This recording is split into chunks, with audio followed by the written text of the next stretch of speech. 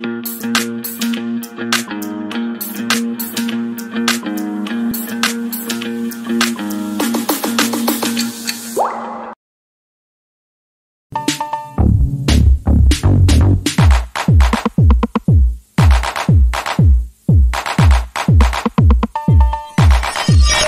no meeting uraganyo Archbishop Muhoozi ngendowooza ebweri entono nnyo munguba naga mwitaba Munamawulire basasanye information yene obulimba busooka naye atamazima bwegajje ne gasanya buli kimu.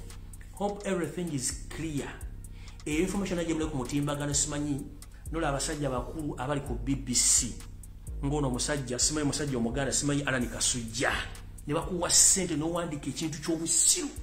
Shame upon you Alani Kasujja. Previously, I knew that you were manga the respected journalist. What would I? But unfortunately, you are dense because you are working for a state. Ugandans have been tortured, have been killed. Alani Kasujja, you never wrote any article in the BBC. But as we speak today, because the state paid you, you decided to post this information, which was sent you by this gentleman Deodat Ariganyira and Muhoozi project. You wrote about Robert Chagulanyi's son. Ugandans have been killed since 1980. Nothing you've been writing in BBC. Even people have been killed, kidnapped. Nothing have been posted on your social media handle until today, because you're working for a state. You posted Robert Chagulanyi's son, but he was caught with marijuana or weed. Shame upon you. Alani Kasujja. Mbukasujja. Miya Kasujja. You abasajja. Abasajja batusigamu zino empitambi batukola bubi. N'oli omuntu amuyita Kasujja. Ali ku mwana ayitibwa Sentamu gwatulugunya. Njala kubuuza Kasujja wali owuliddeyo.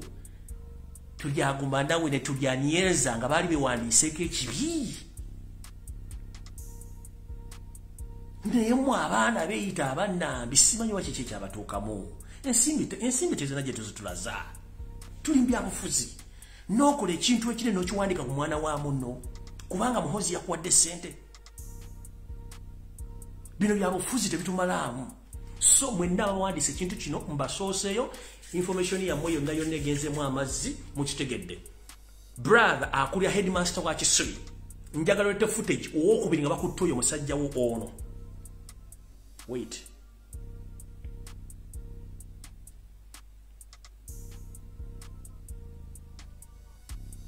Ono ye kazaala bulwa Muhoozi project. Kati njagala olete footage nga bakutte omusajja ono nga asaza omufalisa ataddemu enjaga mu mufaliso gw'omwana ne mu suitcase yabiteekamu. Njagala olete footage omulage ensi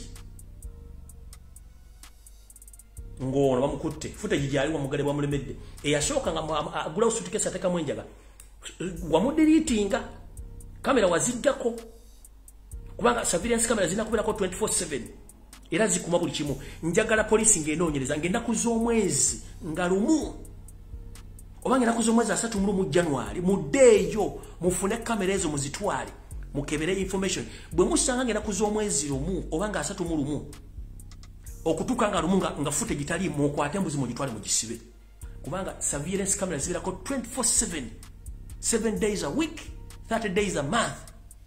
Mukebere mu kamera zino bwe mulaba nga waliwo ekimisinga ng'ennaku z'omwezi 31 okutuuka nga lumu nga footage gitaliwo kamera tezaaliko mukwate embuzi mutwale. Tetugenda baluisa bannange nno gega amawulire gembadde mbawadde agabadde aga Solomon Kampala genda linjagala obbawa lisente ne tusirika nduga katule Muhoozi project bwetambula era tujambule.